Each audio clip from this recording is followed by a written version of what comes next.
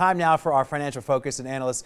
Steve Budin joins me now. And Steve, a lot of good news coming out this week. So we're starting right now with this wage report. Wages are up. That also means that employees have some leverage. Yeah, this is a great employment report. For the first time in a number of years, wages have actually gone up close to 3%. They were pretty flatline the last few years. What that basically tells me is those who have jobs are in high demand. Those who don't need to get, need to get the training necessary. But if you have a job right now, this is a good time. I may want to ask for a raise. All right, we're also looking at, we reported on this morning, Walmart has a new return policy, and really what this is a win-win for the consumer as Walmart and Amazon they're going toe-to-toe here. Yeah, the two heavyweights are going toe-to-toe, and the big winners are us, the consumers. Walmart announced this morning that they think they could handle returns in as short as 30 seconds.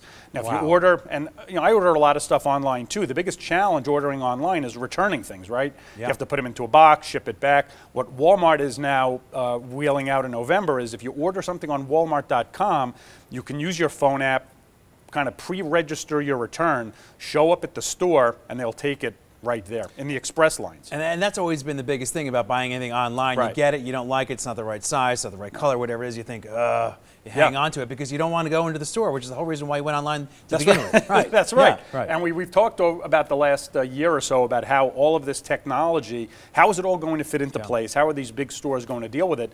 And Walmart, I think, just gave Amazon, the right cross. And now let's see if Amazon responds, because the big knock on Amazon is you order the stuff, but there's really no place to return it physically.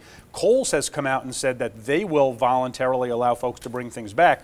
I honestly think you're going to see Amazon at some point acquire one of these big department stores because they need that footprint. And that maybe that's the future for the brick and mortar stores, is actually because it's a place to physically go to return items. Right. All right, moving on here to item number 3, a good holiday season when it comes to hiring.